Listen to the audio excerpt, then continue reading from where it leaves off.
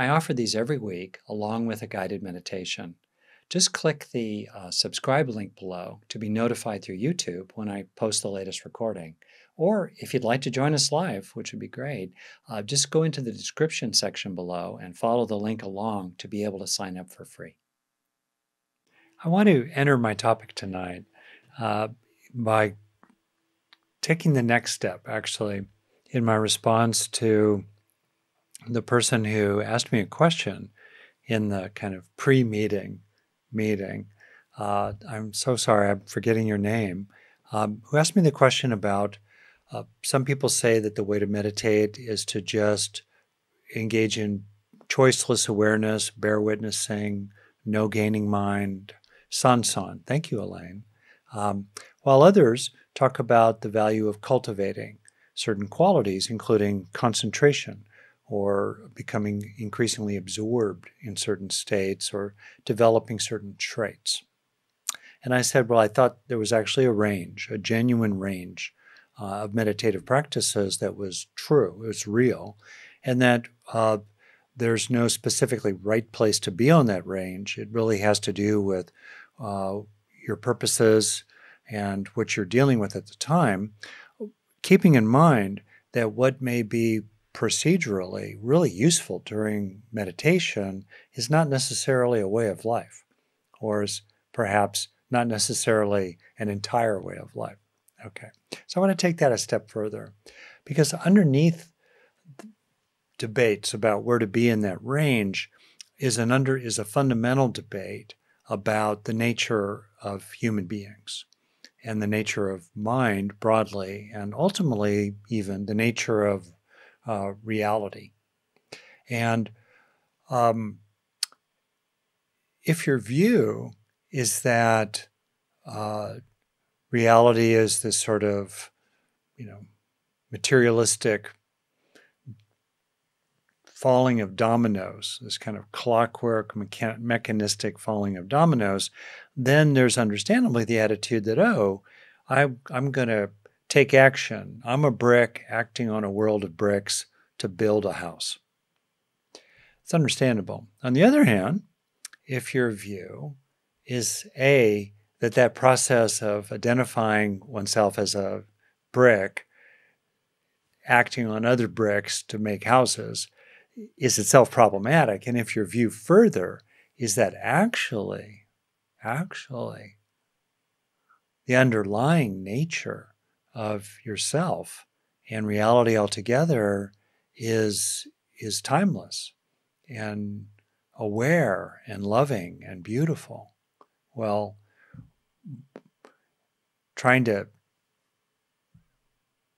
whack on bricks to build a house is getting in the way of that. Best to just fall back into it. You see these different orientations. And you see the argument being made, which Dogen makes in the quotation that I put into the chat at 44 minutes past the hour. Take a look at it. The argument that he makes and many non-dual teachers make is that efforts to purify the mind, to release afflictions, to heal old wounds, to develop qualities in oneself, much like we would want to develop characteristics in a room in our home that we're trying to make nicer, or a meal we're trying to make better, that those efforts that somehow make sense out in the world, get in the way of resting in who you already are if you try to engage them in your mind. There's much wisdom in that view. Chogyam Trungpa wrote about it in his book, Cutting Through Spiritual Materialism, for example. And as I move into the topic of love tonight, we can see those two views about our nature in the mix. And we can see the spectrum of approaches. One view being that our nature is already deeply loving. Just be who you already are.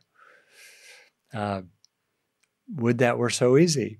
The other view is it's a process of development, releasing, purification, clearing away, and training, and protecting, and fostering qualities in ourselves. All right, you can see those two in the mix. My own view, having been around the block in the kind of spiritual world, is that, and having been sort of whacked on repeatedly by people whose view is that choiceless, you're already whole, just be who you already are, end of the spectrum, having been whacked on by them. I can appreciate that view, and I've learned a lot from it. But what do we, and what do we see when we enter into practice, including in the spirit of Dogen's comment there, which I read while on retreat recently and had an illuminating, even shattering in a good way, effect on me. As someone who's extremely good, I am extremely good at the first sentence there, conveying myself toward all things to carry out various kinds of efforts. There really is a place for falling out, falling open, poof, poof, and trusting underlying goodness, trusting the underlying wellspring of the arising currents living through you as reality unfolds continuously at the emergent edge of now. Whoosh, like a rising fountain that appears, and as it appears, it disappears to be replaced by the next fizzing, emerging droplets that are each of us. Whoosh, right? It is really something to engage in that practice, and you can see why, if someone really values that second sentence, all things coming, and carrying out practice enlightenment through the self. I should have added those 3 words. Oh yes, oh yes, oh yes, grasshopper. So I'm going to put the proper full quotation in the chat. And by the way, this attitude, which way are you looking, can definitely influence how you deal with your mistakes. Boom. So this is deep stuff. And what I find is that it really does help to have flashes of the sense of Dogen's second sentence, expressed elsewhere in various ways. Let go and let God. People might say it that way, perhaps in Alcoholics Anonymous culture, et cetera, recovery culture of certain kinds. It's really helpful to have a sense of what that's like, to have a sense when you're just talking with someone where you completely give up, you drop all pretense, you're no longer trying to influence them, you're no longer trying to make anything in particular happen inside their mind, you're not defending yourself, you're like, you just give it all up. You're broken open, wide open, and you're just being you. Trusting, if that's even a thing. It's when you're like completely broken open, it's not even a matter of trusting yourself. There's no one who's trusting you. You're just like there. Know what that's like. Know what it's like to give up profoundly and fall back. The arms of reality. Like give up, shattered open, splattered wide open. It's important to know what that can feel like, not in the sense of being traumatized and dissociated, I don't mean this in the sense of being devastated and fragmented and blown apart. I mean it in the sense that feels like what a relief, the abandonment of stressful striving, utterly. Whew.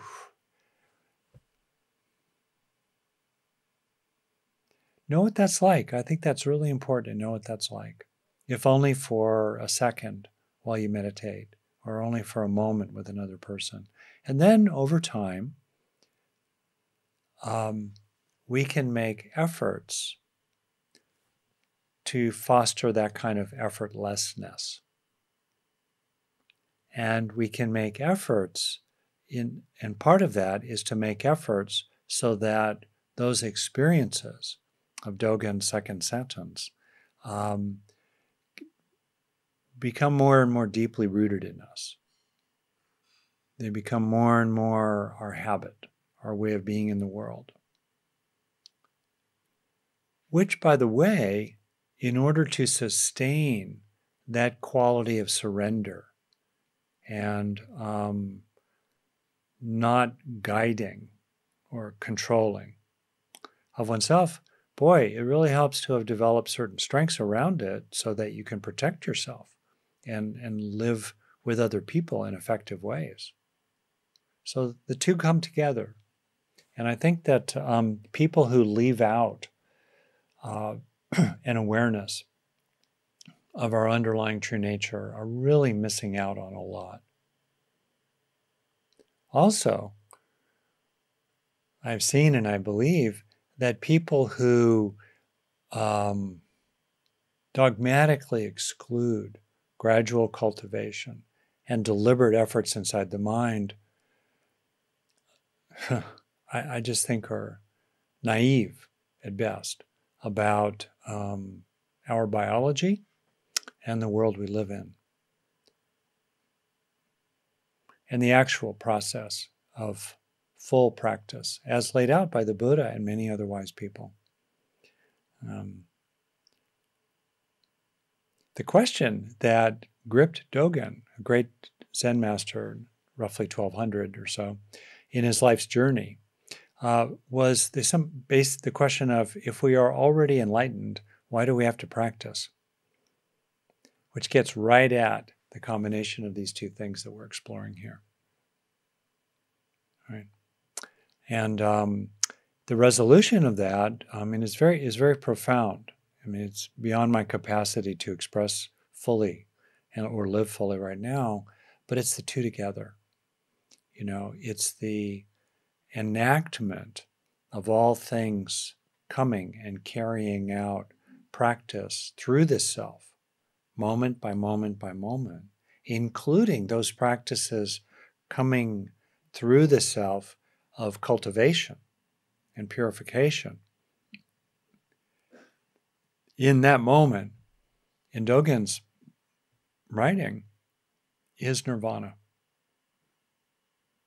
Not separated from us, not a one-off experience in some extraordinary state of cessation and return, but rather an ongoing opportunity for us in this lived life, in any moment in which we are lived by all things flowing through us in the enactment of this moment. To Dogen, that's nirvana now. So in that context, how do we watch the news these days? How do we grapple with the complexities of most long-standing historical issues in the world? How do we interact with our children, our parents, our friends and family, our adversaries? And here's where I want to explore with you very kind of intimately what I call, the power of love, broadly. And I want to start with the quotation from the Buddha that you may be familiar with. It comes from the Loving Kindness Sutta. I'll quote it here. I posted it at 39 minutes past the hour. And by the way, if you don't have access to the quotations in the chat because you've come in after I posted them, so that's how Zoom works, maybe other people can, cut and paste, copy and paste rather, some of those quotations and just drop them in, again and again. So here we go. As a mother would risk her life to protect her child, her only child, even so should one cultivate a limitless heart with regard to all beings. And I want to point to what you might have experienced already, perhaps even in the meditation we did, focusing on the combination of appreciating and wishing well, seeing the good even in those we oppose. You might have had a sense both of something vast and almost impersonal that you were tapping into, maybe that was moving through you, that limitless heart that's already available to us if we can just get in touch with it. And you might have also observed the skillful benefits of a certain gentle nudging of your own mind, including a nudging away of things that might distract you from sustaining the embodied experience of this way of being. Right? The two together right there. And I want to invite you to consider two different ways of orienting to the Buddha's recommendation here. He's giving us an instruction. He's giving us certainly a recommendation. And then we need to see for ourselves as he teaches about it. Do you orient to this as, well, if I like them? There's a question in, an IQ test of, it might be dated at this point. Essentially, it's about common sense, social reasoning. And I was giving this test to a teenager who was basically a juvenile delinquent, and for all kinds of complicated reasons. Many of them not his own fault, certainly. In any case, I asked him this question, standard question. So, what should you do if you see thick smoke coming out of the windows of your neighbor's home? And they're there's a 0-point answer, a 1-point answer, and a 2-point answer. And he paused and reflected, and he was a bright young man. And he said, well, do I like them? Right? That gets a 0, but it's a level of moral reasoning that's at the bottom, pure self-interest. So, in the extreme, do we like them? Do we have a limited heart for some beings, right? Is it about the beings? Have they been nice to us? Do we like them? Do we approve of them? Do they vote the way we think they should? And that's one way. Another way to orient here, and I invite you into this experience if you're not that in touch with it yet, is to kind of think of what the Buddha is talking about as radiating outward from you in all directions as a kind of field, a sort of unilateral, unconditional orientation toward life, as a kind of a heart-oriented, a heartfelt orientation through which people move, through which things happen. So your fundamental orientation that you protect and you value and you nurture inside yourself is not about them. It's not contingent on them. It's really about you. You are a person who wishes others well. Independent of that field, that radiating, rippling field of goodwill, are specific behaviors that do depend on what other people do. They are contingent. They are conditional. We can have this limitless heart, and certainly as the Buddha did, while also addressing other people as he did from time to time, as best we know, as "O foolish being," right? Remonstrating with them, correcting them, pointing out the error of their ways, as exhorting them. In other words, choosing to disengage, choosing not to respond, making choices inside this field, right? They're not contradictory. And for me, it's a great refuge.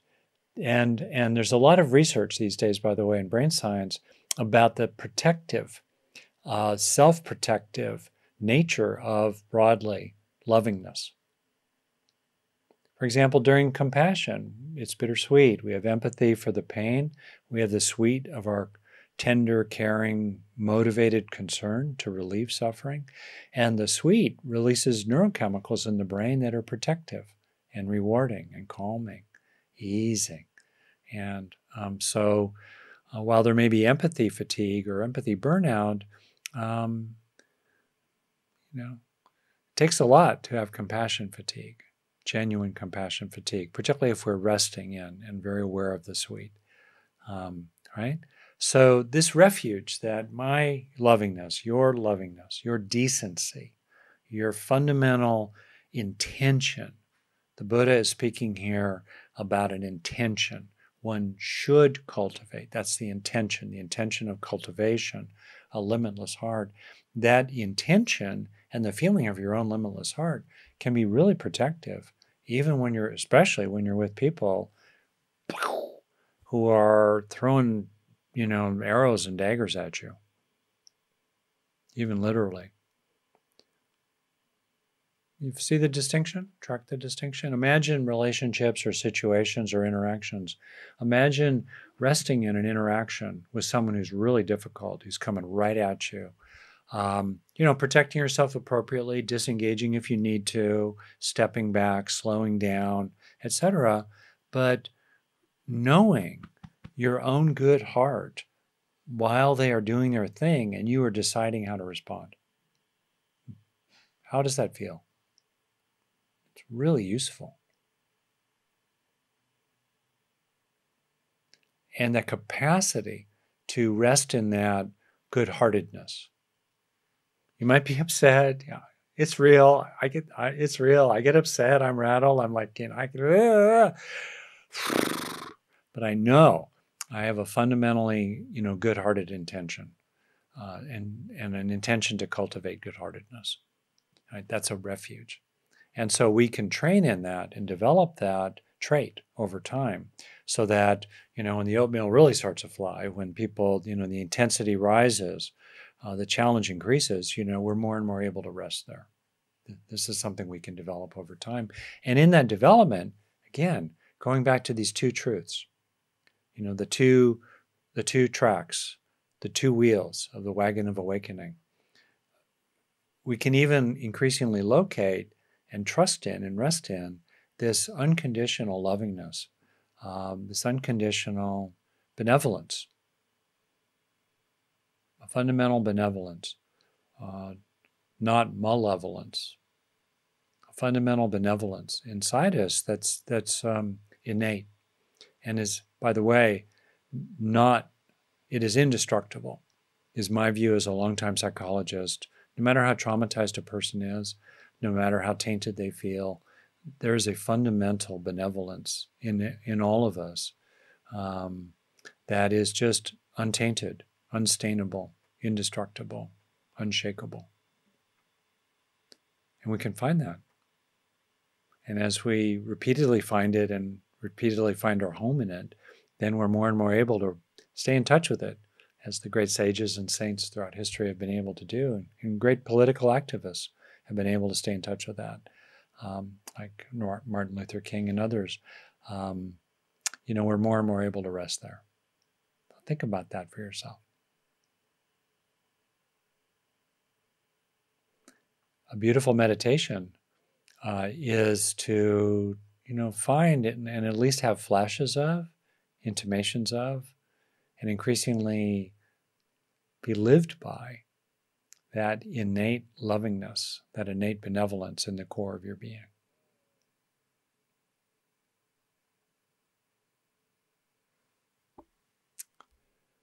So let me take a peek at the 28 new messages that have come in while I've been speaking. All right. Yeah, so here we go. 10 minutes past the hour. It's public, so you can see it. A person calling themselves an expert gave me advice on a basic issue that proved to be poorly researched and costly. I do not feel so good-hearted toward them. Yeah, that's right. And I think when we bring to mind people that for us are edge cases, it's hard to find a genuine and authentic good-heartedness. And here's where, to paraphrase this beautiful teaching from Larry Yang, something, and someone might post it as well, may I be loving toward everyone. If I may not be loving toward everyone, may at least I be kind. If I cannot be kind, may I be compassionate. If I cannot be compassionate, may I not do harm. If I may not do any harm, may I do as little harm as possible. So we can see that realistically. Okay, and a lot of times people will go out to edge cases like some world leader that is, genuinely contemptible. Wow, can't find compassion or good-heartedness for them, so poof, just blow up the whole thing. No, that's a reductio ad absurdum, where you go all the way out to something that's absurd and go blah, blah, and blow up the whole thing. No, we find those that we can, experience really a genuine kindness or friendliness or lovingness for, great. But independent from a specific response to a specific person that's authentic in us, can we rest in, as the Buddha teaches, a kind of omnidirectional, unconditional intentionality, a fundamental benevolence rather than malevolence.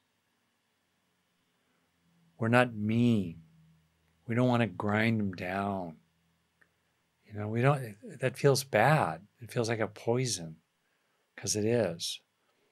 We want to rest in that clear-eyed benevolence while being crystal clear about what we're dealing with. The value in that. Okay.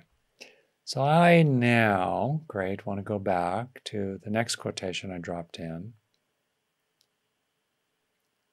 So here we have the next one that I think is just fantastic. And I think I put it as the opening quotation in one of my books. Outstanding behavior, blameless action, open hands to all, and selfless giving. This is a blessing supreme. Sometimes people say that, that contemplative practice in general, or Buddhism in particular, is narcissistic navel-gazing. I just think that's a completely ignorant, at best, statement.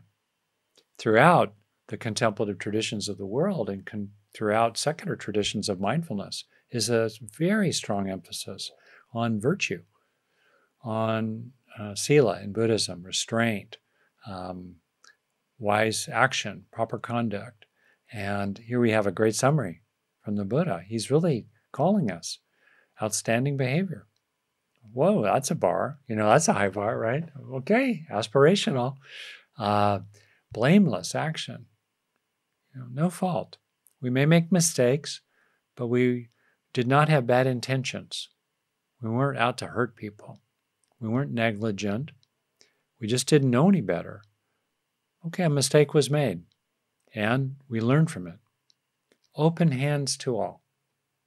Think about that as an orientation in divisive times. Maybe we disagree with other people.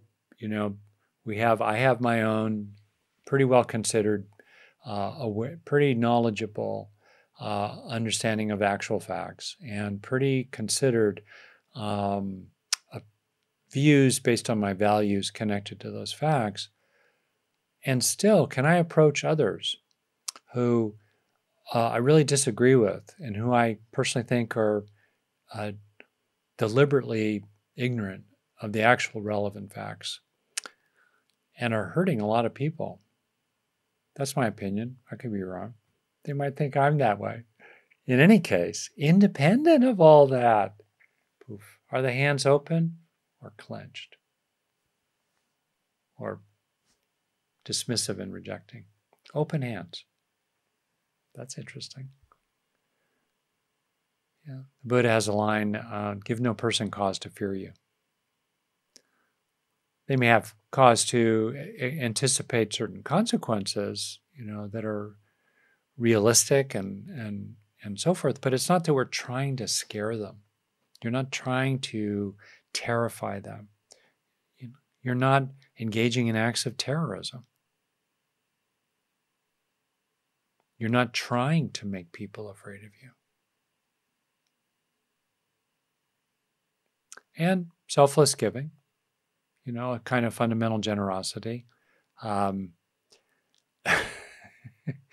When you meet someone, let's say you're having dinner out in a restaurant, or maybe some people somebody's delivering something in your home. I'm thinking of examples in my, privileged life. Maybe you are just getting introduced to someone for the first time. And in any condition, maybe someone is walking past you on the street that is a total stranger and you'll never see again. Okay, right there. Are you looking for what's good in them? Are you deliberately, out of a habit, looking for what's good in them? Maybe you're, kind of intuitively aware of the suffering in them or something, the stress, the fatigue, the irritability, the worry, the pressure. Okay. Are you also perhaps recognizing good qualities in them, especially if you have an opportunity for more than a few seconds of interaction with them? Are you really looking for those good qualities in them? And could they feel that you are looking for what's good in them?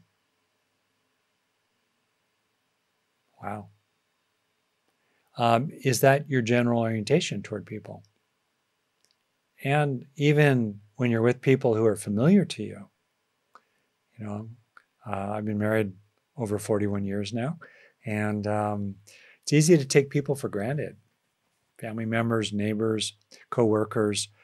Can you look at them through the eyes of a child, as the proverb puts it, through don't know mind, through beginner's mind, as Suzuki Roshi put it, and see freshly, what's good in them? That's a remarkable kind of generosity. And can they feel it? Right? Think about the, unfortunately, probably rare occasions when you actually felt that someone was looking for what was good in you.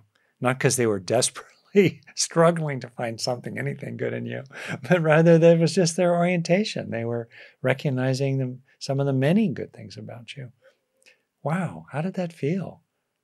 It's such an incredible gift, right? Well, we have the chance to give that to other people routinely. That's a very simple form of generosity. And then on the heels of finding, recognizing suffering and also recognizing what's good in other people, often actions follow. Like we support them. We join with them rather than separate and dismiss or put down. So simple. In just 10 seconds of interacting with the waiter or the Uber driver or the delivery person or the shopkeeper or your brother, your mother, your daughter. So simple, so powerful. Practice in daily life. Okay. And then, by the way, this one here, I want to really recommend to you. It's something genuinely I've cultivated. Maybe a little bit it was natural, but I really have cultivated it to an extent that it can embarrass my kids in a restaurant. But because very quickly I'm into talking to the waiter about the book they could write. But it's really something to feel like you are in the field of someone who sincerely is interested in you, in the frame of whatever the relationship is and the interaction might be, that they're sincerely interested in you, and are finding things to like about you and appreciate about you, and want to support about you. Wow. Okay. And then I want to finish on this teaching from Albert Schweitzer. If there is anything I have learned about people, it is that there is a deeper spirit of altruism than is ever evident. Albert Schweitzer, by the way, was someone that I became aware of when I was fairly young. He died when I was fairly young, I think. He was a great philanthropist and activist, working a lot in Africa, a great humanitarian. He really walked the talk. So that's the voice here. Just as the rivers we see are minor compared to the underground streams, so too the idealism that is visible is minor compared to what people carry in their hearts, unreleased or scarcely released. Humankind is waiting and longing for those who can accomplish the task of untying what is knotted and bringing these underground waters to the surface. So here, Schweitzer is speaking again about these two things: true nature being the underground waters of our inherent underlying altruistic lovingness, and the practices, the deliberate cultivation of untying what is knotted and uncovering these underground waters and bringing them to the surface. We have these two aspects. And then second, I found myself thinking about this related to, we can pick so many regions of the conflict zones: Taiwan, mainland China, sub-Saharan Africa, Ukraine, Israel and Gaza and Palestine, the Middle East. We can just think of so many regions in the world. And what strikes me is that it's really important to be aware of both the current reality in its complexity. Nothing left out, as they say in Zen. The current reality, fraught, terrifying, brutal, awful, so many ways. And the opportunity that Schweitzer's talking about.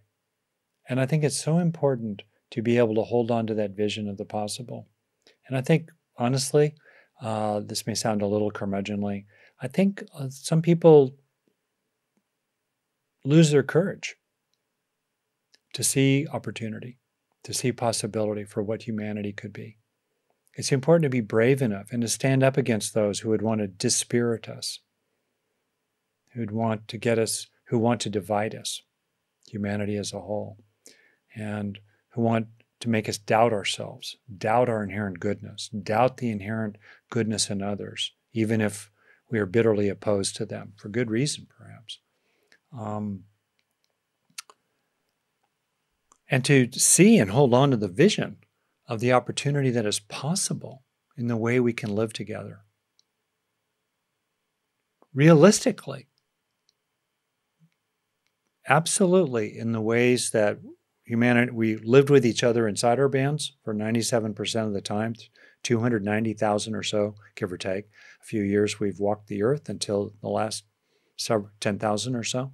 In our bands, we lived on the basis of compassion and justice, caring and sharing. It wasn't perfect, but we weren't at war with each other inside our bands. Between bands, often not so good. Inside bands, compassion and justice. This is natural to us, and we have to find a way to scale that up to the band, the one single band of Homo sapiens, the human species, humanity altogether, all 8 billion of us.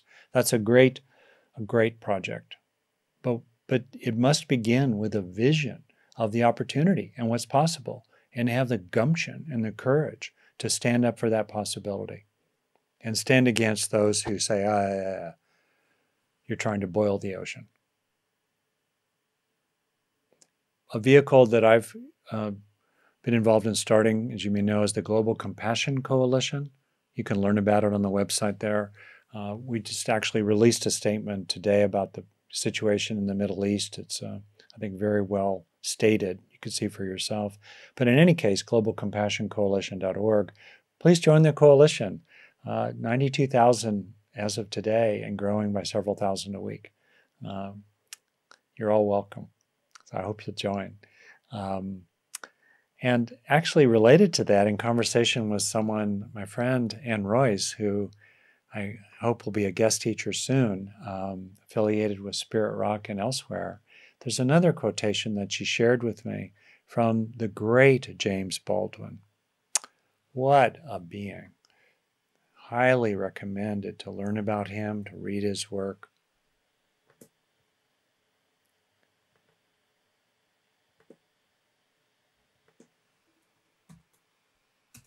I'll read it.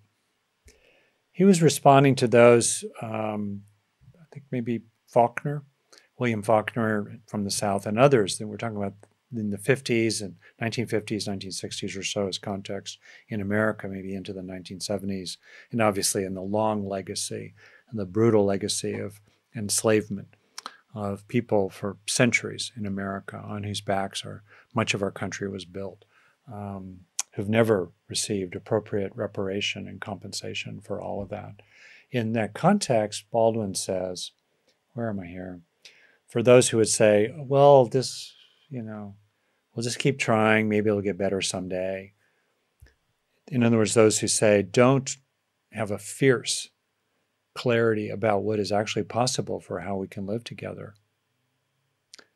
Baldwin writes, there is never time in the future in which we will work out our salvation.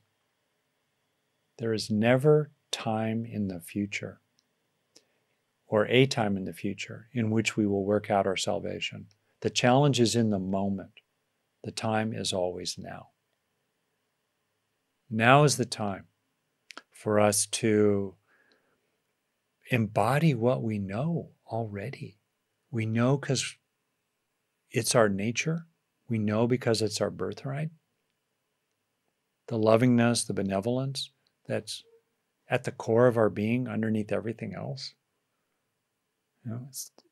It's time to be brave enough to embody what we know in our relationships, guided by the wisdom of great beings like the Buddha, James Baldwin, and others who guide us, who light our way, working out the practical details and figuring stuff out as we go along. Yep.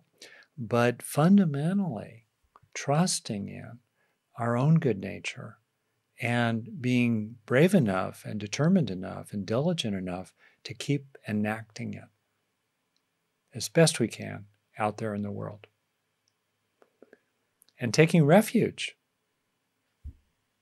as Dogen says, not in a fixation on outer forms, but really finding refuge in a trusting in and a surrendering to, and a repeatedly experiencing, and getting those neurons to fire together and wire together, repeatedly experiencing the underlying well springs of innate benevolence, innate goodness, shining through you, shining through your eyes, even when they're closed.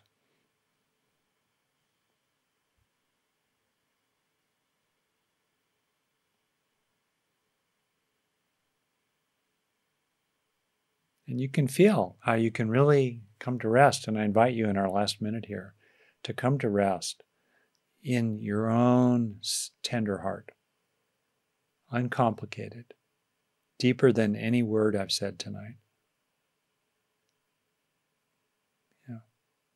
Trusting in, wow. Even naming to yourself that you're just a fundamentally benevolent person. That trust in, that boundless heart radiating in all directions. Not naively, trusting in that. Being strong enough to trust in that, and then being guided by that heart as you engage in skillful, necessary action with other people.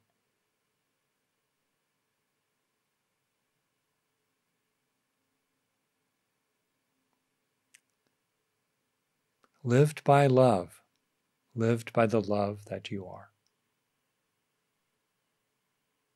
This is the world we can make together.